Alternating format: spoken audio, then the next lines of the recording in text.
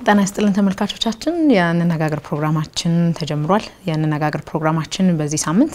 ሃይማኖትና ፖለቲካ የሚለውን አርዕስተ ጉዳይ መርጧል ለውይይትም እዚህ ጉዳዩ የሚመለከታቸው የተለያዩ አካላትን ጋብዘናል እስከ ፕሮግራማችን ፍጻሜ አብራችሁን እንድትሆኑ ከወዲሁ በአክብሮት እንጋብዛለን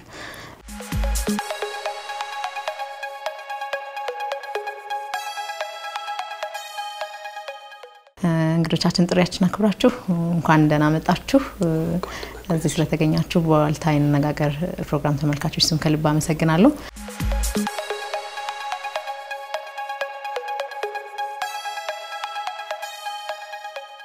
አንዳንድ የጽሁፍ ጥናቶችን ለማየት ሞክሬ ያለው በርካቶቹ ከዚህ ርዕስ ጋር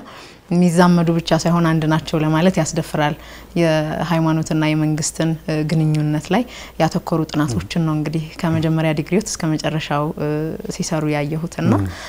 ለዚህ ፕሮግራም እንደመነሻ ማድረግ ከርሶ ጀምራለሁኝ እንግዲህ ውይይታችን ሃይማኖትና ፖለቲካ የሚል አርዕስት ነው ፖለቲካ በርካቶች እንደሚያወጉት በምንም ህይወት ላይ ይገባል ከትዳር እስከ ውጭ እስካለንበት ድረስ ከፖለቲካ ውጭ ሆኖ መኖር አይቻልም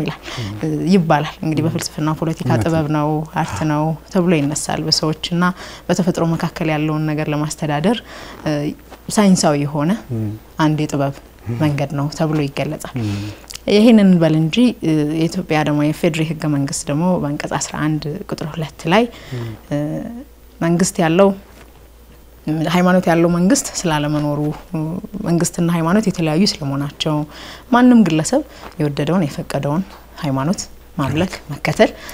እንደሚችል ነገር ግን ደግሞ ሃይማኖትና እምነትን በነጻነት የመግለጽ መብት ሊገደብባቸው የሚችሉ ምክንያቶችንም ተቀምጠው እናያለን ለሌሎች ነጻነትን የሚገድብ የህብረተሰብን መብት አስተሳሰብን የሚጋፋ እምነትን ባህልን ሁሉ የሚጣረስ ነገር ሆኖ ሲገኝ ምናልባት ሊገታ ይችላል ተብሎም ተቀምጧል እንደው ከዚህ ባለፈ ግን መንግስት ሃይማኖት የለውም ተብሎ ተቀምጧል መንግስት ሃይማኖት አልባ ነው ወይ ይሄስ ማለት እንደው ሃይማኖት በአጠቃላይ ከፖለቲካው ርቃለች ወይ ከመንግስት እጅ አይደለም ማለት ነው ወይ ህገ መንግስቱ በራሱ ምን ይያለ ነው ፖለቲካ ስንል እንግዲህ ብዙ ጊዜ ሰዎች እንደ ግዑዝ የተለየ አካል አድርገው ይወስዱታልና ፖለቲካ ማለት ሁሉንም ነገር ነው ስንበላም ፖለቲካ ነው ስንጠጣም ፖለቲካ ነው ስንኖርም ፖለቲካ ነው ሁሉንም ነገር ያካትታል በዋናነት እና እንግዲህ በፖለቲካል ትምህርት የመጀመሪያው ደረጃ ፎርማል ወይም መደበኛ ፖለቲካ የምንለው መንግስት ለበትረ ስልጣን የሚወዳደርበት የሚያስተዳድርበት የፖለቲካ አይነት መደበኛ ፖለቲካ እንለዋለን ከዛ ውጭ ያለው ማንኛውም ጉዳይ ግን ፖለቲካ ነው የምንለው እና ሁለቱ መደበኛና ኢመደበኛ ፖለቲካ ብለን ነው የምንጠራቸው እንጂ ከፖለቲካ ማንንም ነፃ የሆነ የለም ለዚህም ነው ፍልስፎች ሰው የፖለቲካዊ እንስሳ ነው ብለው የሚጠሩት ከዛ ውጪ መሆን ስለማይችል ጽንሰ ሐሳቡ ይሄ ከሆነ ወደ ህገ መንግስታችን ስንመጣ አንቀጽ 11 ላይ የምናየው ፖለቲካና ሃይማኖት ወይ መንግስትና ሃይማኖት የተለያዩ ናቸው ይላል ትክክልም ነው የተለያዩ ናቸው ሲባል ግን ምንድነው ጉዳዩ በተቋም ደረጃ ሃይማኖት በተቋም ደረጃ መንግስት በተቋም ደረጃ የተለያዩ ናቸው አሰራራቸው ይለያያል ማለት ነው እንጂ ሙሉ በሙሉ እንደ ደሴት ተራርቀው የሚኖሩ ማለት አይደለም ስለዚህ ግን እንዴት እናቃለን እሱ አሁን በተለያዩ ህግ ማዕቀፎች መቀመጥ አልነበረበትም ወይ የተለያዩ ናቸው ስንል ምን ማለታችን ነው በዚህ መልኩ የተለያዩ ናቸው በዚህ መልኩ ደግሞ አንድ ናቸው ሚላን የህግ ማዕቀፍስ አለ ወይ የለም አለመኖሩ ነው አሁን ከፍተኛ ችግር እየፈጠረ ያለው ሀገራችን ውስጥ አለመኖሩ ነው ምክንያቱም ህገ መንግስት በስነ ተፈጥሮ ጥቅል ሐሳቦች ነው የሚቀመጡበት ዝርዝር ሐሳብ አይቀመጥም ዝርዝር ሐሳቦች በሌሎች በመመሪያዎች በህገ ደንቦች ነው የሚቀመጠው አለመኖሩ ነው አሁን ከፍተኛ ችግር የመጣው ሃይማኖትና ፖለቲካ የተለያዩ ናቸው ይባል ትክክል ነው ነገር ግን ሲለያዩት ምን ሲሆኑ ነው የሚለያዩት ሲገናኙትስ ምን ግንኙነት ሲኖራቸው ነው አንድ ሀገር ነው ያላቸው ሁለቱም አንድ ህዝብ ነው ያላቸው መንግስት ዜጋዬ ብሎ ይጠራል ሃይማኖት ተቋማቶች ደግሞ ምእመኖች ብለው ይጠራሉ ስለዚህ አንድ አይነት የሚያደርጋቸው በማህበረሰብ ውስጥ ችግር ሲፈጠር አፌክት የሚያደርጋቸው በጋራ ነው ብዙ ነገር ሼር የሚያደርጉት የሚጋሩት ነገሮች አሏቸው ስለዚህ የሚሰሯቸው በጋራ የሚሰሯቸውም ስራዎች አሉ ማለት ነው ስለዚህ ሲገናኙ እንዴት ነው የሚገናኙት ምን ስራዎች ለመንግስት ያስፈልጋል ምን ስራዎች ደግሞ ለሃይማኖት ተቋማት ምን ያስፈልጋል የሚሉ ነገሮች በህግ አለመከታታቸው የህግ ክፍተት መኖሩ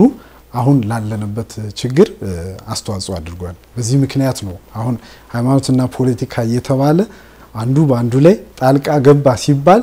በየትኛው ህግ ነው ጣልቃ ገባ የሚባለው የሚል አቃፊ ህግ ቢለንምና አቃፊ ህግ አለመኖሩ ነው ይህን ችግር ይፈጠረው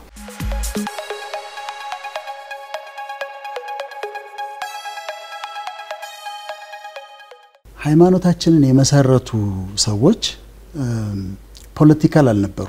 ፖለቲሽያንስ አልነበሩ እንደውም አንዳንዴ የፖለቲካ ሰዎች እንዲሆኑ ኤክስፔክት ተደርገው ሳይሆኑ ቀርተዋል ለምሳሌ ክርስትናን ብንወስድ የክርስትና መስራች ክርስቶስ ነው መሰረቱ ክርስቶስ ነው ክርስቶስ ከመምጣቱ በፊት አይሁድ የሚጠብቁት ነፃ የሚያወጣቸው የዛ ጊዜ በሮማውያን አገዛዝ ስር ስለነበሩ አንድ ሪቮሉሽነሪ የሆነ ኃይለኛ ተዋጊ ጀግና መጥቶ የሮማን አገዛዝ ገርስሶ ጥሎ ፖለቲካውን ለውጦ እነሱ ነፃ የሚያወጣ ነበር የሚጠብቁት ሲመጣ ክርስቶስ እሱን ሆኖ አላገኙትም በግርግም ይወለድ ሲያስተምር ቀኝህን ለይመታ ግራህን ስጠው ይላል መጎናጸፊያን ለሚወስድ ጀጠባብህን ጨምርለት ይላል አንድ ምዕራፍ እንድትሄድ ካስከረ ሁለት ምዕራፍ ሂድ ይላል እንደጠበቁት አላገኙትም ስለዚህ አልተቀበሉትም እሱ ግን ክርስትናን መሰረተ ክርስትና ተመሰረተ እሱ ሪቮሉሽነሪ ይሆናል አብዮታዊ ይሆናል የፖለቲካ ሰው ይሆናል ተብሎ ሳይሆን ቀረ ኡስታዝ ከኔ በለጥ ያስረዳል ነብዩ መሐመድም ሲመጡ ትኩረታቸው አንድ አምላክ እንዳለ ለማሳየት እና ደግሞ ጣዖታት የሚባል ነገር ማጥፋት ይፈልጉ ነበር እንጂ የፖለቲካ ስርዓትን ለመለወጥ አልመጡም ነበር የጁዳይዝም መስራችን ሙሴን ብትወስጂ በግብጽ ስር የነበሩ ተገስተው የነበሩ እስራኤላውያንን ነፃ አውጥቶ ኔሽን መሰረተ እንጂ ግብጽ ገብቶ የፖለቲካ አስተዳደሩ እንዲለወጥ ዲፕሎማሲ እንዲመጣ መንግስት አስተዳደሩ እንዲሆን የሚል ሐሳብ አላቀረበም ስለዚህ እነሱ አብዮት አይደለም የፖለቲሻንስ ሆነው አልመጡም ከላይ የሆነው መንግስት ታች ለመስረት ነው በክርስትና የእግዚአብሔር መንግስት ኪንግደሙን እዚህ ለማስቀመጥ ነው ታክስ ንክፈል ወይ ብለው ይጠይቁታል ነገር ሲፈልጉ ክርስቶስን ከዛ ሳንቲሙን አሳዩኝ ይላቸውና ይሄ ማን ምስል ነው ቄሳር እንግዲህ ቄሳርን ለቄሳር ስጡ እግዚአብሔርን ለእግዚአብሔር ብሎ ያልፋል ፖለቲካ ውስጥ አልገባም በኋላ ግን ምን ሆነ አሁን የክርስትናው መንገድ ተከትዬ ሲሄድ ቤተክርስቲያን አቅም ያገኘች መጣች በጣም ፓወርፉል እየሆነች መጣች እነ ጳውሎስ የሚያስተማሩት ለመንግስት ተገዙ ታክስ ክፈሉ ነበር አሁን ቤተክርስቲያን አቅም ያገኘች ስትመጣ ፓወርፉል እየሆነች ስትመጣ ህዝብ አላት ገንዘብ አላት ተጽዕኖ አላት ይሄ ተጽዕኖ እያደገ ሲመጣ በቤተክርስቲያን መሪዎችና በአገር መሪዎች መካከል ውድድር መፈጠር ጀመረ ሁለቱ ኮምፒት ማድረግ ጀመሩ ካህናቱ ቤተክርስቲያንና አገርንም የምንገዛው እኛ ነን ይላሉ ነገስታቱ ደግሞ አይ ቤተክርስቲያንንም አገርንም ምንገዛው እኛ ነን ማለት ጀመሩ እና አሁን በስቴትና በሪሊጅን መካከል ወይም በቸርችና በስቴት መካከል ኮንፍሊክት መጣ ፖፕና ንጉስ መጣላት ጀመሩ ለምሳሌ በ1077 ዓመተ ምህረት ላይ ኤምፐረር ሄንሪ አራተኛ የሚባል ሰው ነበር ንጉስ ነው ጀርመን ፈረንሳይ እንዲያካባቢ ዩሮፕ ውስጥ ሰፊ ግዛት የነበረው ሰው ነው በዛው ጊዜ ደግሞ ሮም ፖፕ ግሪጎሪ የሚባሉ ደግሞ የቤተክርስቲያን መሪ ነበሩ እና ኤምፐረር ሄንሪ ለምንድን ነው ለፖፕ ምገዛው ብሎ አሰበ እና አልፈልግም እንደው ኔሪኝ ራሴን ቢሾፖች ምሾመው ነው ምድር ላይ ራሴ ነኝ ብሎ ሾመ አርክ ቢሾፖችን ሾመ ሲሾም ፖፑ ተቆጡና የቤተክርስቲያን መሪው ኤክስኮሙኒኬት አረጉት ከቤተክርስቲያን ጋር ያለው ግንኙነት እንዲቆም አደረጉ ከቤተክርስቲያን ጋር ያለው ግንኙነት ሲቆም ጀርመን ውስጥ አመጻ ተነሳበት አሁን ጀርመን ውስጥ አነጻ ሲነሳ ከፖፑ ጋር ለመታረቅ ፈለገ ከቤተክርስቲያን መሪው ጋር የሶስት ቀን መንገድ በበረዶ ሄዶ ያሉበት ካስል ሲደርስ በር ላይ አላስገባም አሉት 3 ቀን በር ላይ ቆመ ንጉሱ ነው ፖፑን ለማግኘት በኋላ ሲከፈትለት ባዶ እግሩን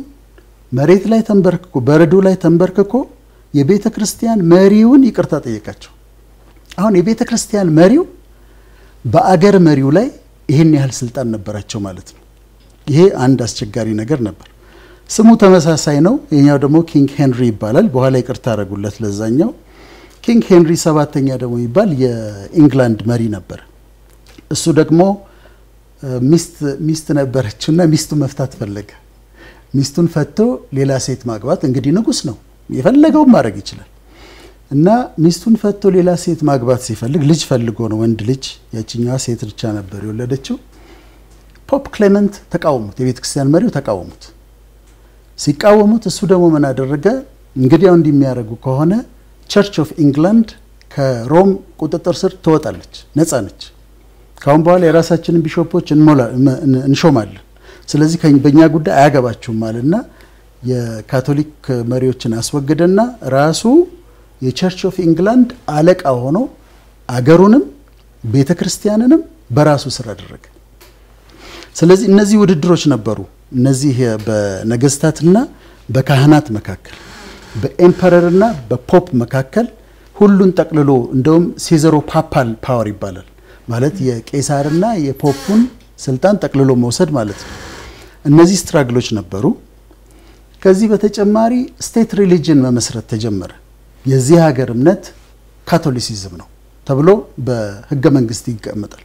የዚህ ሀገር እምነት ኦርቶዶክስ ነው ከዛ እስልምናም ከመጣ በኋላ የዚህ ሀገር እምነት እስልምና ነው ማለት ተጀመረ በኋላ በ16ኛው ክፍለ ዘመን ህግ ሆኖ ወጣ ምን ህግ ወጣ የንጉሱ እምነት የሀገር እምነት ነው የሚል ህግ ወጣ ምናልባት ያኛም ሀገር የመጣው እሱ ይመስልኛል የሱ ተጽዕኖ ይመስልኛል ንጉሱ ካቶሊክ ከሆነ አገሪቷ ካቶሊክ ነች ንጉሱ ኦርቶዶክስ ከሆነ አገሪቷ ኦርቶዶክስ ነች የሚል ህግ ወጣ ከዛ በኋላ ነው ይሄ ቸርች ስቴት ሴፐሬሽን የሚባለው የመንግስትና የሃይማኖት ልዩነት የሚባለው ፍልስፍና የመጣው እሱ መምጣት ጀመረ እሱን በተለያየ መንገድ መንግስታት ሊተገብሩት ሞከሩ የተወሰኑት ተግብረውታል አሁንም እኛ ቸርችና ፖለቲካ ሃይማኖትና ፖለቲካ ምንልበት መሰረቱ የመጣው ይሄ ቸርች ስቴት ሴፐሬሽን የሚለው ፊሎሶፊ ከመጣ በኋላ ነው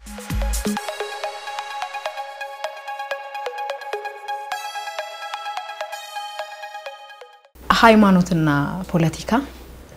እኛ ሀገር አሁን ባለው ነባራዊ ሁኔታ በተለይ ከቅርብ ጊዜ ወዲህ በርግጥ በኢትዮጵያ ታሪክ በተለያዩ ዘመናት ሃይማኖትን ሽፋን ያደረጉ በርካታ ነገሮች ሲነሱ ነበር ህዝቡ ግን የጋራ ሴቶቹን በመጠበቅ አሻግሮ ያድሷታል ህዝቡ ማብሮ እዚህ ደርሷል ነገር ግን አሁንም እንደዛ አይነት ምልክቶች እዚህም እዛም ይነሳሉና እንደው መነሻቸውስ ምንድነው ሃይማኖትና ፖለቲካ እንግዲህ በየዚች ሀገር ላይ የሚኖሩ ዜጎች ምናልባት ሁሉንም የሚመለከት የጋራ ጉዳይ ነው የሚያገናኛቸው ነገር ስላለ ማለት ነው ሀገር እንደ ሀገር ስትመራበት ስትራደርበት የምትሄድበት ፖለቲካው እንደዚህ ደግሞ ሃይማኖቶች እኛው ያለን ማንነታችን የኖርንበት ያለው ተጨባጫችን ስለሆነ ኦልሞስት የሚያገናኛቸው ጉዳይ አለ እኔ ሃይማኖትና ፖለቲካን በሁለት መልኩ እንደመነሻ ሐሳብ ማየት ይገባል በያምናለሁኝ እኛ ሀገር ካለው ተጨባጭ ምናልባት አሁን አንቺም ካነሳሽው ሁኔታ ፖለቲካ በሃይማኖት ውስጥና ሃይማኖት በፖለቲካ ውስጥ የሚኖራቸው እነዚህ ነገሮች ላይ ነው በደንብ ማየት የሚፈልገው ፖለቲካ በሃይማኖት ውስጥ በሚገባበት ወይም ሃይማኖት በፖለቲካ ውስጥ ሲገባ ሊኖራቸው የሚችለው ወይም ደግሞ እንደ ማህበረሰብ እነዚህ መነሻ ሐሳቦችን ስንመለከታቸው እንግዲህ ትናንት ካለፍንበት ማንነት እዚች ሀገር ላይ ከኖርንበት ተጨባጭ ፖለቲካው በእምነቱ ውስጥ እምነቱ ፖለቲካው ውስጥ ሲገቡ ምን አይነት ነገሮች ፈጠሩ የሚለው ነገር በትክክል ላይ ማየት ስንችል ዛሬ ለሚታየው ወይም ደግሞ ለሚንጸባረቀው የኛነታችን መገለጫ ማሳያ ሆኖ ስለምናገኘው እዛው ውስጥ በቀጣይ ዝርዝር ውስጥና እንደ ሐሳብ ላይ እንችላለን መሰረታዊ ጉዳይ ግን እዚሁ ጋር አብሮ መታየት አለበት በየማምነው እኔ ፖለቲከኞች ወይም የፖለቲካ ተቋምና ፖለቲከኞች ከሃይማኖት ተቋማት ላይ በእኩል ርቀትና በተመሳሳይ መልኩ ሊቆሙ ይገባቸዋል በያምናለሁ በተመሳሳይ ርቀትና በእኩል ሁሉንም እምነቶች ወይም ደግሞ ሁሉንም የእምነት ተቋማቶች መሰረት ባደረገ መልኩ ፖለቲካ ተቋማቶቹም ፖለቲከኞቹም ይሄም ሲባል የሃይማኖት ተቋማትና ሃይማኖተኞቹም ለየትኛው ፖለቲካ አካል እኩል የሆነ ርቀት ላይ ቆመው በገለልተኝነት አገር ሰላም ብልጽግና እድገት ሊገነባ በሚችልበት ማንነት ላይ መሰረት ያደረገ እይታ እንጂ የአንድ እምነትን ወይም የሌላውን በሚገፋ መልኩ አንዱን ከፍ በሚያደርግ መልኩ መጠቀሚያ ለማድረግ ሲንቀሳቀሱ እነሱንም የሚያጠፋ ማህበረሰቡንም የሚጎዳ ማንነት ይዞ ሊመጣ የሚችልበት ተጨባጭ ስላለው ያንን ማየት ይገባል ብዬ አስባለሁ። እነዚህ ነገራቶች ካየናቸው እንግዲህ ሀገራችን ላይ ያለውን ተጨባጭ ከዚሁ መነጽር ነው ልንመለከት የምንችለው። ዛሬም የሚስተዋሉት ነገሮች በትክክል ያነበብን ያለነው ወይም ደግሞ የምናስተውላቸው ነገሮች ምንድናቸው? የሃይማኖት ችግር ሆኖ ፖለቲካው ላይ መጥቶ ነው ፖለቲካ ሃይማኖት ችግር ሆኖ መጥቶ ነው ዛሬ ውስጥ የሚንጸባረቀው? በተጨባጭ በማስረጃ የሚገለጹ ነገሮችስ ምንድናቸው? ማን ምን ላይ ነው ያለው? መቼም እዚህ ሀገር ላይ ብዙ ጊዜ ምንለው አማኝ የሆነ ሀገር ነው። ሰው እንግዲህ ሁሉም ፖለቲካ መስመር ውስጥ ያለው ሰው የሆነ እምነት አለው። ለዛ እምነቱ የራሱ የሆነ መገለጫ ይኖራል። ህገ መንግስቱ የሰጠው ቀደም ሲገለጽ እንደነበረው ይሄ ሀገረ መንግስቱ የራሱ የሆነ ህግ ስርዓት ህገ መንግስት የሚባል ነገር አለው። ያ የሚተዳደርበት ተጨባጭ ውስጥ አንድ አማኝ የሆነ ሰው በዛ ፖለቲካ ሲስተም ውስጥ ሲኖር ግን እንደ ዜጋ እኩል ሁሉንም ላይበት የሚችልበት መሰረት ሊዘረጋ የሚችልበት ነገር አለው። የባለፉትና በኖርንበት ያው እኛ ጋር እየተገፋ የመጡት ነገሮች ዛሬ ድረስ የነዛ ማሳያ ውጤት ስለሚሆኑ ማለት ነው የሚንጸባረቁት የዛው ግጭት መገለጫ ስለሆኑ ከዚህ አንፃር ንክኪዎች ይኖራሉ በተለያየ አይነት መልኩ በአንድም በሁለቱም መልኩ በመናቃቸው ሁኔታዎች ሚስተዋሉ የሚንጸባረቁ ነገሮች ሊኖሩ ይችላሉ። እነዛ ነገሮች ግን መለየት እንድንችል ቀደም ያልኩት ፍሬም የፖለቲካ ተቋሞችም ሆነ ፖለቲከኞች ከሃይማኖቶች በእኩል ርቀት ላይ መቆም ችለዋል የሚለውን ጥያቄ መልስ ከሰጠን መሬት ላይ የሚንጸባረቀው ነገር መፍትሄ ለማምጣት ምንችልበት ሰፊ ድል ይኖራል ብዬ አስባለሁ። ቆሟል ወይ እኔ ይሄንን ጥያቄ መልሼ ወደርሶ ባልሻግረውስ እሱ ነው አሁን እንግዲህ መግባባት ከቻለን ያለው ጥያቄ ያ ነገር በትክክል አለ ብዬ አላምንም። እኔ በተለያየ አይነት መልኩ ሚስተዋሉ የወገንተኝነትን መሰረት ያደረጉ በአፈጻጸም በአካሄድ ፍትሃይነትን የጎደላቸው ሂደቶች ሊንጸባረቁ የሚችሉባቸው ፖለቲከኞቹም እኛ ሀገር ላይ ባለው ተጨባጭ ውስጥ እንግዲህ ሁሉንም ማለት በማይቻል ሁኔታ ወይም ባላቸው አቅምና ሊኖር በሚችሉበት ተጨባጭ አንዳንድ ጊዜ አሸናፊነትን ይዘሽ ለመውጣት የሆነ ነገር መጠጊያ መፈለግ ሂደቶች ሊስተዋሉ ይችላሉ። እነዛ ተጨባጮችን መለየት የምንችለው ግን እንደ ማህበረሰብ እኛ ሁሉም ደግሞ ከነዛ ገለልተኛ ሆኖ መቆም የቻሉበት ተጨባጭ ኖራቸው አንዱን ሊወቅሱ ሲችሉ እነሱ የቆሙበት መቆሚያ ማየት ግድ ይላል። ያ ግን ተቀላቅሏል ብዬ አስባለሁ። የተቀላቀለ የሆነ ግንኙነት አለ ብዬ አምናለሁ። ማሳያዎቹ መሬት ላይ የሚንጸባረቁት ነገሮች ናቸው። ከቢሮክራሲው ካፈጻጸም ጀምሮ በተለያየ መልኩ የሚስተዋሉት ሰዎች የሚወክሉትን የፖለቲካ ድርጅት ወይም ደግሞ አስተሳሰብ ይዘው ሲኖሩ ማህበረሰብ ጋር ባላቸው ግንኙነት ዜጎችን የሚያስተዳድሩባቸው አስፈጻሚ አካላት ሆኖ በቆሙባቸው ቦታዎች ላይ ስለ አንድ ነገር ሲሰሩ ሲተገብሩ ፖለቲካ አስተሳሰባቸው ለማህበረሰብ ሲያጸርጹ ምንን ተጠግተው ነው ይሄዱ ያሉት ምን እየፈጸሙ ነው ብለን እነዛን ነገሮች ማየት መፈተሽ ይፈልጋል። እነዛን ነገሮች የጋራ መግባቢያ ሊሆኑ በሚችሉ ሁሉም ከራሱ እይታ ከራሱ መነጽር የሚያያቸው ማሳያዎች ይኖሩታል። እነዛን አብረን ልንፈትሻቸው እንችላለን።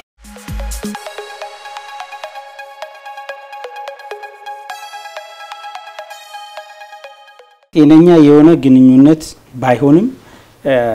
ይሄ ድንበር የጣሰ ያላቻ ጋብቻ በሃይማኖትና በመንግስት መካከል ነበረ። ያ 100% የማህበረሰቡን እሴት አጥፍቶ ነው ስቲል ነው ያለው። በአገር ላይም አሁን የምናየውን ችግሮች አለመግባባት፣ አለመናበብ፣ አለመተዛዘን የመጡት ሃይማኖታዊ እሴቶች በፖለቲካል ቫልዩ ኦቨርቴክ ተደርገው ነው ኖርማሊ። ሁለቱ ግን አይገናኙም የሚል አንደርስታንዲንግ የለኝም። ቢኮዝ ፖለቲካን ምረን የሚያረጉት ሰዎች ናቸው፣ ሃይማኖቱን ምረን የሚያረጉት ሰዎች ናቸው። ፖለቲከኞች ሃይማኖተኞች ይሆናሉ፣ ሃይማኖተኞችም ፖለቲከኞች ይሆናሉ። ወደ ቤተ መቅደስ ስትገቢ ጫማ አውልቀሽ ነው የምትገቢው። ስትወጪ ግን ጫማውን አጥልቀሽ ነው የምትሄጂው ያንኑ ጫማ። ፖለቲከኞች ሲመጡ ፖለቲካውን አውልቆ ነው ወደ ቤተ ክርስቲያን የሚገቡት። ሃይማኖተኞችም እንደዛው ናቸው። ጀስት ወደ ቤተ መንግስት ሄደው ሰራተኛ ሊሆኑ ይችላሉ፣ ባለስልጣን ሊሆኑ ይችላሉ። ቤተ መንግስት ሲገቡ ግን የኦርቶዶክሳውያን ብቻ አገልጋይ ስላልሆኑ የሁሉም እምነት ተከታይ አገልጋይ እስከሆኑ ድረስ ሃይማኖተኛ ወገንታዊነት ትተው የሁሉም ሆነው ነው የሚገቡት። ከዛ ወጥተው ወደ ቤተ መቅደስ ሲሄዱ ነው ያን ዩኒክ የሆነ ልብስ የሚለብሱት። አሁን በምንም ሂሳብ ሃይማኖትና ፖለቲካ አይጋጭም አይጣልም ዚያር ፓራላል ጎን ለጎን የሚሄዱ ናቸው ሃይማኖትና ፖለቲካ ግን በሃይማኖተኞችና በፖለቲከኞች ውስጥ ነው የሚጋጩት እኛ ቤት አሁን አንዱ ችግር ይሄ ነው ሃይማኖተኛና ፖለቲከኛ እርስ በርሱ ሲጋጭ አስተሳሰቡ ስለሚጋጭ የቤተ ክርስቲያን ሴቱ ቫልዩ ህጉ ደንቡ ቫልዩ ለስ እስኪመስል ድረስ በዚህ አስተሳሰብ ቴክ ኦቨር ተደርጎ ከዚህ በፊትም ብዙ ፈተናዎችን ቤተ ክርስቲያኒቱ እንዳሳለፈች ሁሉም ያቃል በኢትዮጵያ ኦርቶዶክስ ተዋሕዶ ቤተ ክርስቲያን ውስጥ ያለው ፈተና ምንጩ አላቻ ጋብቻ ነው ጋብቻው ለአቅመ አዳም ያልደረሱ ስለተጋቡ እንጂ ባይዘው ለጉድ ፖለቲሻን with a good religious man ቢገናኙ ችግር አይፈጥሩም for that matter ግን ጥሩ ፖለቲከኛ ያልሆኑ ጥሩ ሃይማኖተኛ ያልሆኑ ሲጋቡ ከዛም ይወለደው ልጅ በምንም ሂሳብ ፍቅር መሆን አይችልም በምንም ሂሳብ ጥሩ ስነ ምግባር ትህትና ቸርነት ሊሆን አይችልም ሲወለድ ምን የሚወለደው ልጅ ጨካኝ ነው ክፉ ነው አረመኔ ነው አገላይ ነው ዘረኛ ነው ጽንፈኛ ነው በመጽሐፍ ቅዱስ እግዚአብሔርን የማይፈራ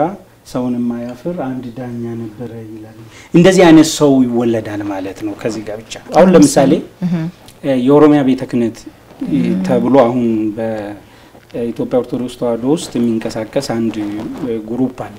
እሱ ጥሩ ኤግዛምፕል ሊሆን ይችላል ያንን አመጣ በላ የወለደችው ቤተ ክህነት ናት ሰርቪሱን አልሰጠች መስጠት ባለባት ከተወለደ በኋላ ደግሞ ወስዶ ማኔጅ ማድረግ በትክክል እንዲናገር በትክክል እንዲራመድ በትክክል እንዲንቀሳቀስ ማረግም አልቻለች ቤተ ክህነቷ ስለዚህ ይሄ ልጅ ማደግ ስላለበት ቴክ ኦቨር አደረገ ፖለቲካው የኦሮሚያ ቤተ ክህነት በኢትዮጵያ ኦርቶዶክስ ተዋሕዶ ቤተ ክርስቲያን እውቅና የለውም ቶታሊ ቤተ ክርስቲያኒቱ አላቀውም እንቅስቃሴውንም አልቀበልም ብላ ኦሬዲ አግዳለች በቅዱስ ሲኖዶስ ውሳኔ ያ እንቅስቃሴ ግን ስቲል ኦን ዘ ዌይ ነው ፖለቲካውም አክት አላደረገም ያደርጋል ተብሎ የሚጠበቅ ነበር በወቅቱ because ቤተ ክርስቲያኒቱ አላቅም ካለች ቤተ ክርስቲያኒቱ ወክሎ የሚሄድ ተቋም አይኖርም ማለት ነው አዘጣይ እና አሁን ይሄኛው እንቅስቃሴ አሁን በቅርብ ጊዜ የምናየው ደግሞ ከድሮም በተለየ የፖለቲካ መድረኮች ላይ የኦሮሚያ ቤተ ክህነት የሚባለውን እንቀሳቀሱ አካላት at the same time ፖለቲከኞች at the same time ደግሞ አክቲቪስቶች ኦርቶዶክስ ተዋሕዶ ቤተ ክርስቲያንን ክሪቲሳይዝ የሚደረግበት ኦልሞስት የመጀመሪያ ይመልሳል ተብሎ የሚጠበቀው ወደ ሌላ ቀርቶ የፖለቲካ አጀንዳ ሆኖ ቤተ ክርስቲያን ለምሳሌ ፊቼ ላይ አንድ የካፋኦ የሚባል የፖለቲካ ድርጅት ያዘጋጀው መድረክ ነበር at the same time ሐረር ስታዲየም ላይም ጭሮ ላይም ነበር 100% በዛ የፖለቲካ እንቅስቃሴ ላይ የኢትዮጵያ ኦርቶዶክስ ተዋሕዶ ቤተ ክርስቲያን አሲፍ አንድ ኦሮሞ አማኝ እንዳለላት ጭምር ተደርጎ ነው ሲነገር የነበረው የሰሜን ሃይማኖት እንደነበረ የሰሜን ሰዎች እንደዚህ ያደረጉ በዚያ ወጡ በዚያ ወረዱ ተብሎ ኔክ ኦሮሞ ማህበረሰብ ነው ለኔም ጆሮ በጣም የሚሰቀጥጥ ካንድ አማኝም ካንድ ፖለቲሻን ነገ እንግዲህ ያ ፖለቲካ ዊን የሚያደርግ ከሆነ እኛንም ጭምር ነው የሚመራውና ኦሬዲ ፖለቲካሊ ኢንጌጅድ ሆኖ የሚሰራበት ለኦርቶዶክሳውያን ካህን የሚሾምበት የፖለቲካ ፎረም መሪ የሚሾምበት የፖለቲካ ሐረር ላይ የነበረው ለኦርቶዶክሳውያን መሪው ማን እንደሆነ አናውንስ የሚደረግበት የሚሰራበት ኤኒ ሰዎች ዲሲዥን የሚሰጡበት ሆኖ ቤተ ክርስቲያኒቷን ቀጥታ ማለት ነው ፖለቲካሊ አታክ የሚያደርግ ደረጃ ላይ ነው የደረሰው ይሄ አላቻ ጋብቻ ቅድም ያልነው ነው ኖርማሊ ማለት የተወለደው ልጅ አሁን ይሄንን ይሆናል ማለት ነው ይሄንን ይሆናል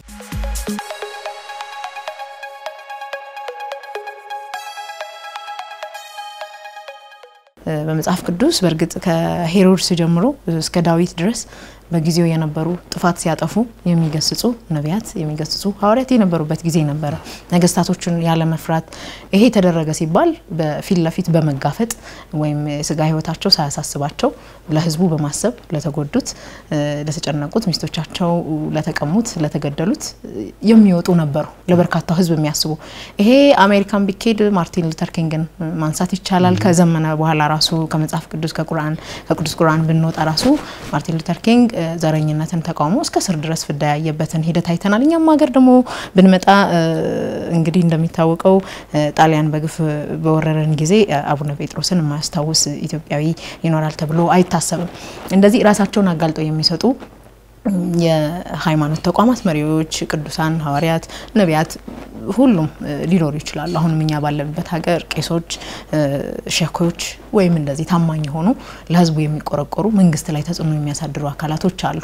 እንደው አሁን ይሄ ይቀጥላል ወይ የት ነው ያለው መንግስትና ሃይማኖት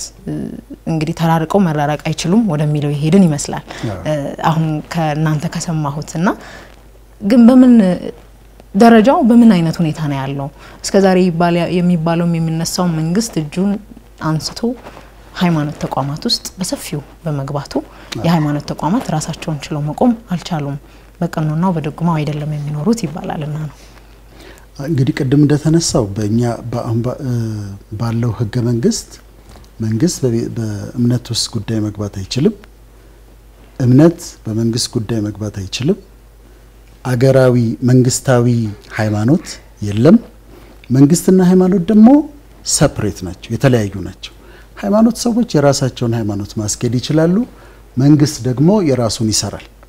አሁን የሃይማኖት ሰዎች ሊያረጓቸው የሚችሏቸው ነገሮች አሉ ለምሳሌ ትምህርት ቤቶችን መክፈት ይችላሉ ኖርማል ሴኩላር ትምህርት ቤቶች ሆስፒታሎችን መክፈት ይችላሉ ልማት ላይ ፓርቲሲፔት ማድረግ ይችላሉ ሰላም ማምጣት ላይ መሳተፍ ይችላሉ ለምሳሌ ካርዲናላችን አሁን የሰላም ኮሚሽን መሪ ናቸው እንዲህ አይነት ነገሮች ላይ ይሳተፋሉ አሁን ከደርግ በፊት በነበሩት መንግስታት ላይ አሁን እንዳልሽው ካህናቶቹ በነገስታቶቹ ላይ እንኳን አቀው ነበራቸው ነገስታቶቹ ካህናቶቹን ይፈሯቸው ነበር እና ብዙ ነገርም አሁን መሬት እየሰጡ ምን ይያሉ አንዳንዴ በማባበል ነው ነገስታቶቹ የሚይዟቸው ካህናቶቹ ከዛ ደርግ መጣና በሙሉ ድራሹን አጠፋው እንደውም ጭራሽ እግዚአብሔር የለም የሚል ነገር አመጣና የሃይማኖት መሪዎች የነበራቸውን ቦታ መሬት ላይ ያስቀመጠው ከዛ የኢህአዴግ መንግስት ደግሞ ሲመጣ ህግኛውን ህገ መንግስት ሲያርቅ እንደዚህ ለያይቶ አስቀመጠው ትክክለኛው በትክክል ከተሰራበት በእኛ አገር የስቴት ሪሊጅን ሊኖር አይችልም መንግስታዊ ሃይማኖት ሊኖር አይችልም እስልምናንም መንግስታዊ ሃይማኖት ማድረግ አንችልም ክርስትናንም መንግስታዊ ሃይማኖት ማድረግ አንችልም ምክንያቱም እኩል ነን በሁሉም ነገር አሁን አንዳንድ ሀገሮች 99% ሙስሊሞች ይሆኑና እስልምናን ስቴት ሪሊጅን ሊያደርጉ ይችላሉ ሌላው 99% ካቶሊክ ይሆኑና ካቶሊክን እንደዛ እዚህ ግን ብዝሃነት ያለው ስለሆነ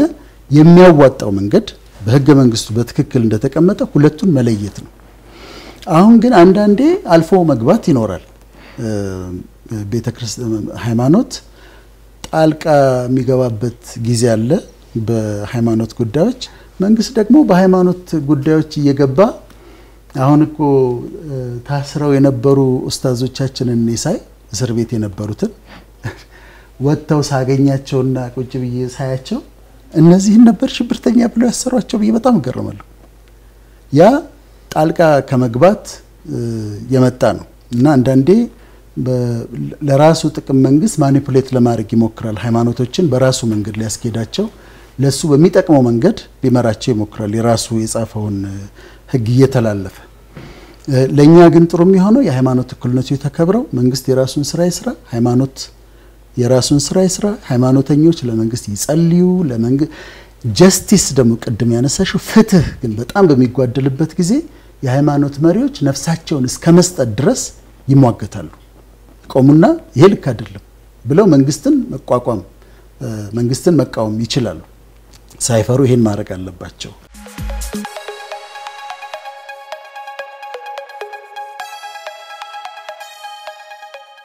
እንደው የኛ ፖለቲካ እንግዲህ በሃይማኖት ላይ የተመሰረተ ነው አይደለም በየትኛው ማንነት ላይ የተመሰረተ ነው እንደው የርሶ ጥናት ምንን ያመላክታል በአጠቃላይ ኢትዮጵያ ፖለቲካ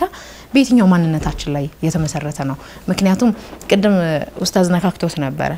99% አማኝ ነው ከሚባል ህብረተሰብ የማይጠበቁ ከአማኝ ካልሆኑ ሰዎች እንኳን የማናያቸው ጉዳዮች ሀገራችን ላይ መፈጸም ጀምረዋል እንግዲህ በሃይማኖት ላይ ያለ ማንነት ካልሆነ ፖለቲካችን በዘር ነው ልንል ነው ግን እንደው የርሶ ጥናት በየትኛው ማንነታችን ላይ የተመሰረተ ፖለቲካ ነው ያለን ትክክል ነው የአንድ ማህበረሰብ ሞራላዊ ማህበረሰብ የምንላቸው አሉ ሃይማኖትም ሳይኖራቸው በውጭም ዓለም የምናያቸው ሃይማኖትም ያው የሞራል ምንጭ ስለሆነ ማለት ነው አለመግደል የሃይማኖት ትእዛዝ ነው ግን ደግሞ አዘሲም ታይም አለመግደል የሞራል ጉዳይም ነው አለመስረቅ የሃይማኖት ትእዛዝ ነው በተመሳሳይ ሁኔታ አለመስረቅ የሞራልም ጉዳይ ነው እና ሃይማኖታዊ ማህበረሰብ ሆነን እንዴት ሞራል አጣን ምክንያቱም ሃይማኖት የሞራል ምንጭ ነውና የሚለው መሰረታዊ ጉዳይ ነው ቅድም ዶክተር ወዳጄነ ነካክቶታል አብዛኛውን ታሪካዊ ዳራውንና እንግዲህ የሃይማኖትና የመንግስት መለያየት የሚለው በራሱ በእንግሊዝኛው እንግዲህ በአማርኛው ተመጣጣኝ ቃል ላይ ኖር ይችላል ሴኩላሪዝም የሚባለው በራሱ ጽንሰ ሐሳቡ አንድ አይነት አይደለም የተለያየ ሞዳሊቲ አሉት ሴኩላሪዝም የሚለው ማለት ነው እና እንደ ሀገሩ መንግስት ከማህበረሰቡ ጋራ እንደሚያደርገው ግንኙነት እንደ ማህበረሰቡ የሞራል እሴት የሚተገበር የሴኩላሪዝም አይነቶች አሉ እና እኛ የምንከተለው የሴኩላሪዝም አይነት የትኛው ነው ወደሚለው ጥያቄ ይመጣል መሰረታዊ ጉዳይ እና ቀደም ባሉት ሀገረ መንግስት መስረታ ላይ የካቶሊክ ፖፖቹ በነበሩበት ጊዜ ማህበረሰቡን በጋራ አድርገው ይመሩ ነበር ከዛ በኋላ ግን አይ ሃይማኖት ነፃ እንዳንሆን አድርጎናል የፈጠራ እንትኖቻችንን ሁሉ ገድቦናል እስከ ኤቲስት እስከሚባለው ድረስ ያለው አዎ እስከዛ ድረስ አምጥቷል እና ከዛ በኋላ እንደተባለው ካርቦን ኮፒ ሆኖ ወደ ሀገራችን ገብቷል ለበርካታ አመታት የኢትዮጵያ ኦርቶዶክስ ተዋሕዶ ቤተክርስቲያን ዶሚናንት የነበረችበት ተጽዕኖ ፈጣሪ የነበረችበት ጊዜ ነበር በአጼ ስርዓቶቹ ካየን ማለት ነው እና መልሳ ግን በአጼዎቹ ስርዓት ነው የተገፋችበት ዘመን ነበር እና ቴዎድሮስን የነሱ ሲኒዮስን ማንሳት ይቻላል እና በወቅቱ ቅድስናን ከንግስና ጋራ ቀላቅለው ያዙ ሰዎች ናቸው ናኩተላብን ብታያቸው ላሊበላን ብታያቸው እንደዛ አይነት ሲስተም ምን ነበር በተወሰነ ጊዜ ቤተክርስቲያኗ እንዳልኩሽ ከመንግስት ጋራ በጋራ ሆና የሰራችባቸው ጊዜያቶች አሉ ስለዚህ ይሄ ቀና ትብብር የምትይው ወይም ሃርሞኒየስ ሪሌሽንሺፕ ነበራት ከዛ ቀጥሎ ደግሞ የተለያየችባቸው ጊዜያቶች አሉ አንቺ ያነሳሻቸው ለምሳሌ በአጼ ሶሲኒዮስ ዘመን ቤተክርስቲያኗ ዶሚናንት ሆና መንግስትን እስከመጣል ድረስ ንጉሱን እስከመጣል ድረስ ለልጃቸው አስረክበው ገዳም እስከመግባት ድረስ የደረሱበት ካጼ ቴዎድሮስም ላጼ ቴዎድሮስ ውርቀት አንዱ ከኢትዮጵያ ኦርቶዶክስ ቤተክርስቲያን ጋራ የመጣላታቸው ነገሮች ናቸው ቅድም በርግጥም ተጽዕኖ ፈጣሪ አባቶች አሉን ስላልሽ ማለት ነውና ይሄኛውንም ጥያቄ አስተባብሬ መልሰዋለሁ ከዛም በኋላ ተጽዕኖ ፈጣሪዎች በተለያየ በእስልምናው በክርስትናው ተጽዕኖ ፈጣሪዎች ነበሩ በርካታ ነበሩ አሁን ትልቁ ጥያቄ ከዛ በኋላ ይሄ ቀቢና ተቀቢ የሚለው ካቆመ በኋላ ማንነታችን ነው ድራሹ የጠፋው ፊውዳሊዝም ስርዓት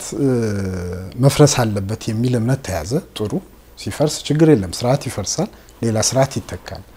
ግን በስርዓቱ ያሉትን ሰዎች መግደል ተያዘ በስርዓቱ ውስጥ የነበሩትን ማለት ነው እና በኢትዮጵያ ኦርቶዶክስ ቤተክርስቲያን ብፁዕ ቅዱስ አቡነ ቴዎፍሎስን መውሰድ እንችላለን የመጀመሪያው ታንቀው ፓትርያርክ ናቸው ታንቀው እንዲሞቱ የተደረጉ ቅዱስ አባት ናቸው ከዛ በኋላ አሁን ይሄን ማወራልሽ ቅብብሎሽ ስላለ ነው የሃይማኖት ቅብብሎሽ ስላለ ነው ታሪክ መንደርደሪያችን ነው መነሻችን ነው ለዛ ነው እንደዛ ማወራው ደርግ በጣም በብዛት በሚባል በቤተክርስቲያን በመጅሊሱ ሲገባ ቆይ በርካታ ጊዜያት ማለት ነው በርካታ ጊዜያት እንደውም በቀደሙት ጊዜያት በአጼ ኃይለ ሥላሴ ቃዲዎች እንትን ብለው የራሳቸውን በእስልምና እንትን ይሉ የነበሩትን ሁሉ ድምጥማቱን እያጠፋ መጣ። ከዛ በኋላ ኢህአዴግ ተረከበ እና ፕሮፌሰር ጌታቸው ምን ይላሉ? ብሔራዊና ታሪካዊ ወንጀል ይላሉ። በተለይ ፖለቲካው በሃይማኖት ላይ የፈጸመው በደል ማለት ነው። ምክንያቱም ዛሬ ያለውን የሃይማኖት ተቋማትና ሃይማኖቱን ካየን እና ይሄ የሞራል ጉዳይ ካነሳን በቅብብሎሽ የመጣ ጉዳይ ነው። እየተደመረ የመጣ ጉዳይ ነው። ምክንያቱም ፓትርያርክ አንቆ መግደል በጣም እንደዚህ ኢዚ ነው እንዴ? በጣም ቀላል ነው እንዴ? የሚል እንትን እያለ መጣ። ከዛ ምንድነው የነዚህ ሁሉ ምንጭ ከኢህአዴግ በኋላ ደግሞ ኢህአዴግ የተከተላቸው የፖለቲካ ሪዮት ዓለም የፖለቲሳይዜሽን ኦፍ ኤትኖ ሪሊጂየስ የሚባለው ማለት ነው። በኔም ጥናት ያየሁት የፖለቲካ ሊቃን ሪዮት ዓለም ዘርዝረው አብራርተው ይሄ ሪዮት ዓለም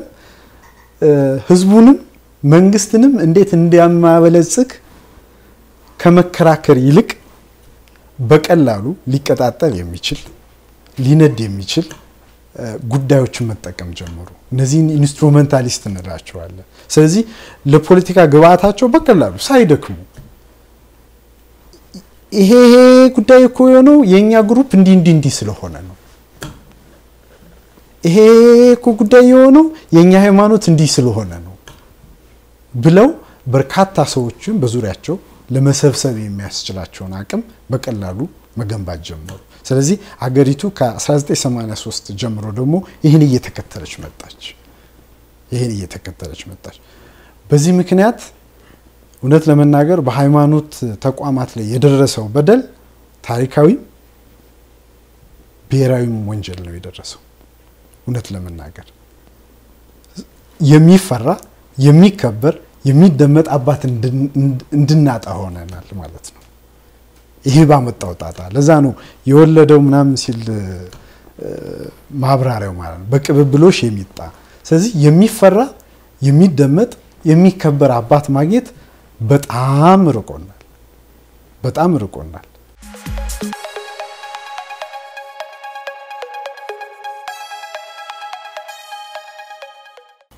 ሰብትል ማኒፑሌሽን የሚባለው በእንግሊዘኛው ማለት ነው ቀስ አድርጎ ማስረግ ማለት ነው በሃይማኖት ተቋማት። አንዳንድ ጊዜ ደግሞ ኦቨርት ማኒፑሌሽን የሚባለው ማለት ነው ቅዱስ ሲኖዶስ ላይ የመንግስት አካል ቁጭ አድርጎ እስቲ እንደው አንተ ዳኘን እስኪባል። ምክንያቱም በኢትዮጵያ ኦርቶዶክስ እምነት መሰረት ቅዱስ ሲኖዶስ ብፁዓን አባቶች ቅዱሳን አባቶች ከመንፈስ ቅዱስ ጋር ተነጋግረው የሚወስኑት ውሳኔ ስለሆነ ስለዚህ መንግስት ሁሉንም የሚያደርግበት ሁኔታ ተፈጠረ። ይሄ ነው ትልቁ ችግር በአገራችን ያመጣ ነው። ይሄ ፖለቲሳይዜሽን ኦፍ ኤትኖ ሪሊጂየስ በቀላሉ ይቀጣጠላል። አሁን አገራችን ውስጥ አሁን ከረንትሊ የምታየው ነገር ይሄ ነው። በቀላሉ አንድ ሰው በሶሻል ሚዲያ ላይ የኛ ሃይማኖት እኮ እንደዚህ ሆነ ሲባል ይነሳል። ሰው የሰውን የአመክንዮ አስተሳሰብ አጠፋንበት። ፖለቲካው ትልቅ በደል ነው ያደረሰው። ይሄ ነው ትልቁ እንትን። ከዚህ ውጪ የሚፈሩ የሚከበሩ የሚደመጡ አባቶች በየጊዜው ነበሩ። በመጅሊሱም በኩል መጅሊስ ከመቋቋሙ በፊት ትልልቅ አባቶች ነበሩ። ምክንያቱም የመጅሊስ እድሜ ማጭር ስለነበረ በደርግ ጊዜ ጀምሮ እንትን ያለ ስለነበረ በቅዱስ ሲኖዶስም በኩል ነበሩ አባቶች ነበሩ እስከ ቅርብ ጊዜ አሁንም አሉ። ግን እነዚህ አባቶች በምን ደረጃ ላይ ይገኛሉ ብለሽ ስታስቢው በርካታ ስራ ተሰርቶባቸዋል። እኔ ባጠናው ጥናት መሰረት የሃይማኖት አባቶች ኢሞራላዊ የሆነ ድርጊቶች ተደርገውባቸዋል፣ ተበድለዋል፣ ተደብድበዋል። ሊነገሩ የማይችሉ ስራዎች በእነሱ ላይ ተደርጓል። ስለዚህ አንደበታቸው እንዲዘጋ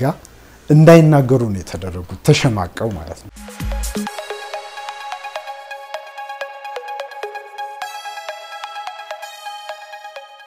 ዘረኛና ጥንብናት ይላሉ አይደለም ነብዩ መሐመድ ሰለላሁ ዐለይሂ ወሰለም። ነብዩ መሐመድና እንዲያውም ሰው የተወለደበትን ሊመስል ይችላል በክርስትናውም ቢኬድ በክርስቶስ ክርስቲያን ከተባለ በኋላ ግን የመጀመሪያው ውልደት ምናልባት በገቢር ወይም በምግባር የሚገለጽ ነው በተማረበት ሊያክም ይችላል ሊያስተምር ይችላል ሊጦር ሊቀብር ይችላል ከዛ ባለፈ ግን ዘር ሃይማኖትን ሊበልጥ አይችልም የሚለው አስተምሮት በሁሉም እምነት ውስጥ መኖሩን እንመለከታለን ለኛ ሀገር ውስጥ ያለው አሁን ዘር ከሃይማኖት በልጦ ነው ወይስ እንደው አዲስ አስተምሮት መጥቶ ነው በኢትዮጵያ ታሪክ አሁን በተለይ አሁን ባለንበት ለትምህርት ቅርብ በሆነበት ሁሉ ነገር ቅርብ በሆነበት ጊዜ ሰዎች ጎራ ለይተው ሃይማኖትን በተለይ ምክንያት በማድረግ አብያተ ክርስቲያናቶች ሲቃጠሉ ቅዱስ መስጊዶች ሲቃጠሉ ምናይበት ጊዜ ላይ ደርሰናል በርካቶች የሚሉት ይሄ መሬት ያለው አይደለም የተወሰኑ የፖለቲካ የተለየ የፖለቲካ ፍላጎት ያላቸው አካላቶች የሚያደርጉት ነው ይባላል ግን እንደው እውነታው የቱ ነው ምንድነው እየሆነ ያለው ኡስታዝ ያው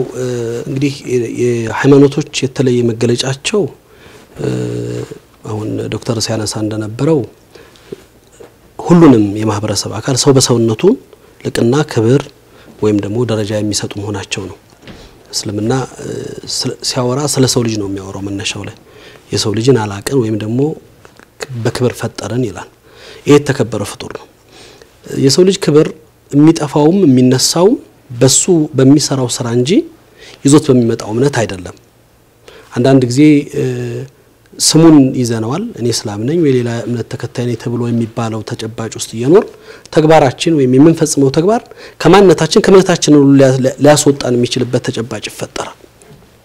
እስልምና በዚህ ሐሳቤው ላይ እንግዲህ በታሪካችንም በአስተምህሮቱም ስንመለከት ከአባታችን አደም ጀምሮ እስከ ዛሬው ድረስ ባለው ተጨባጭ ውስጥ የሰው ልጆች እንዲመሩበት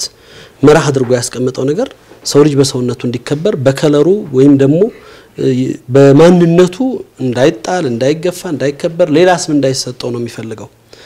ሁሉም አማኝ እኩል ናቸው በነብዩ መሐመድ ሰለላሁ ዐለይሂ ወሰለም ዘመን የነበረው ተጨባጭ ይሄ ነው አንዱ ጥቁር ነው አንዱ አረብ ነው አንዱ ለዛ ነው ነብዩ መሐመድ ጥቁሩ ከአረቡ ከሌላው ማህበረሰብ እኩል ነው ልክ እንደ ማበጠሪያ ጥርስ ናችሁ ነው ያሉት ሰውነታችሁ አይለያይም ለዚህ ነው በእስልምና ታሪክ ውስጥ የነብዩ ሰለላሁ ዐለይሂ ወሰለም አጎት የሆነ ሰው የእምነቱ አማኝ አልነበረም በቃ ከዛ ውጭ የሆነ ሰው ነው ተወግዟል በዛ የነብዩ አጎትነቱ አልጠቀመው ወይም ደግሞ ዘሩ አልጠቀመው ዘር ቢጠቅም ለነብዩ አጎት ይጠቅም ነበር ወይም ደግሞ ለነብዩ ቤተሰብ ይጠቅም ነበር የዛ አይደለም የተነሳው ነብዩን ክብር የሰጠው የነብዩን አጎት ክብር ያሳጣው ተግባራቸው መገለጫ እንጂ የነሱ ዘር ወይም ይዘውት የመጡት ማንነታቸው አይደለም ሰዎች በመግባራቸው በመልካም ተግባራቸው የሚታዩበት ተጨባጭ ነው አገራችን ላይ ካለው ሁኔታ ስንመለከት እኔ የቤተ እምነቶች ቀደም በተለያየ መልኩ ሲገለጹ የነበሩ በተለያየ አይነት መልኩ እምነቶቻችን ከእምነቱ መሰረታዊ ነገሮች የፖለቲካው ጫና የፈጠረባቸው ማንነቶች የተንጸባረቀባቸው ባለፉት ስርዓቶቻችን ስንመለከት ቤተ እምነቶች ለቤተ እምነቱ ካላቸው ታማኝነት የበለጠ ለፖለቲካው ስርዓት ታማኝነት የነበራቸው ጊዜ በጣም ሰፊና ብዙ ነው ብዙ ነገሮችን ተመልክተናል ብዙ ነገሮችን አይተናል አንዳንዴ ዛሬ ድረስ እነዛ ነገሮች መሬት ወርዶ ይንጸባረቃሉ ምናያቸው ተጨባጮች ሆነው እናያለን ለዚህ ነው ይሄ ፍትሃዊነት መሰረት በቃ እምነት ሲኖርሽ ፍትህን ነው የምታንጸባርቀው ሰውን በሰውነቱ ታከብር ያለሽ በማንነቱ ይዞት በሚመጣው መልካም ነገር በዛው ልክ ነው ግንኙነትሽም የሚሆነው ሰው የከሌዘር ስለሆነ ወይም ደግሞ የከሌዘር ስላልሆነ ልታጠቂው ልትጠዩ ልትገፊው ለዚህ ነው እኔ በጣም ዛሬ የምጠራጠረው እዚህ ሀገር ላይ አማኝ የሆነ ማህበረሰብ ምናምን የሚባለው ነገር ለኔ ጥያቄ ነው 98% አማኝ 95% አማኝ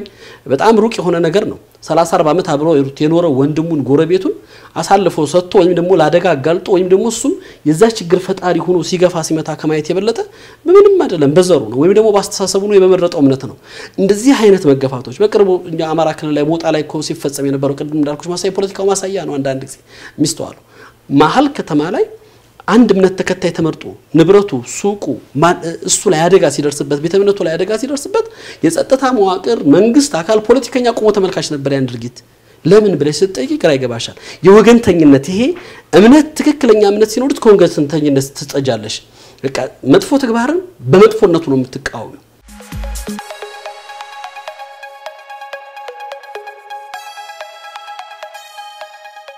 የፖለቲካ ሊቃን ምን መሰለሽ አሁን ይሄንን ሲሰሩ በቀላሉ ለበትረ ስልጣን ለመምጣት ይረዳቸዋል ራሽናሊ ወይም በምክንያት የሚደግፍ በምክንያት የሚቃወም ሰው አይደለም የሚደግፋቸው ስለዚህ በቀላሉ አቀጣጥለው ወደ በትረ ስልጣኑ ለመምጣት ይረዳቸዋል አንደኛው ጥቅም ይሄ ነው ሁለተኛው ጥቅም ያው ፖለቲካ ፓወር ሪሶርስ ነው በራሱ ሪሶርስ ነው ሁለተኛው ጥቅም ደግሞ ይሄ ቁሳዊ ጥቅሞችን ያገኛሉ ወይም በኢኮኖሚያዊ ጥቅም ማለት እንችላለን ቁሳዊ ጥቅሞችን ማግኘት ይችላሉ በሌላው ላይ የበላይነትም ለማግኘት ያደርጋል እና በቀላሉ ሃይማኖትና ይሄ ቅድም ሃይማኖትን ብቻ ሳይሆን ቅድም የኦሮሚያ የሚል እንትን ስላለ ማለት ነው የኦሮሚያ ቤተ ክህነት ምክንያቱም የኢትዮጵያ ኦርቶዶክስ ቤተክርስቲያን ለሁለት ከተከፈለች በኋላ በዲያስፖራው በኩል ቤተክርስቲያን አማኙ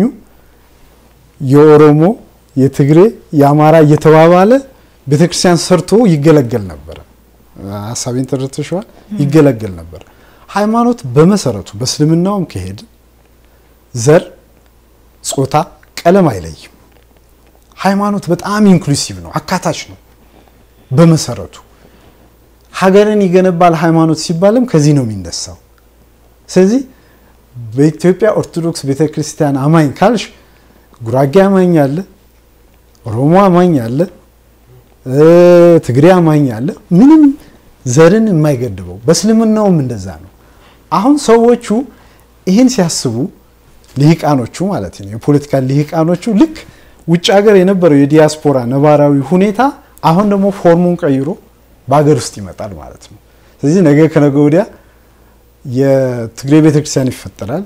የአማራ ቤተክርስቲያን ይፈጠራል ምናምን ይፈጠራል ልክ እንደዛ አይነት ነገር ነው ትልቁ ችግር ይሄ ነው ስለዚህ በአገር ደረጃም ትልቅ ቀውስ አለ